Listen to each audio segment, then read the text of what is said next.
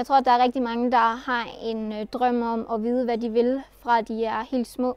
Jeg er ikke sådan en person, men det ser jeg ikke som noget negativt. Jeg ser det som en rigtig god udfordring.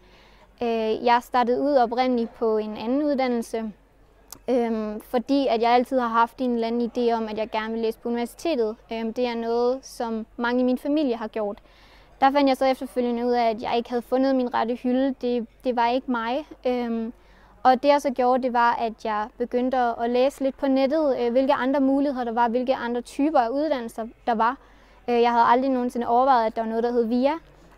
Det fandt jeg så heldigvis ud af, og derefter så tog jeg til et åbent hus-event, der var på VIA, hvor jeg var inde og høre lidt om de forskellige uddannelser, og fandt så efterfølgende ud af, hvilken uddannelse jeg ville gå på.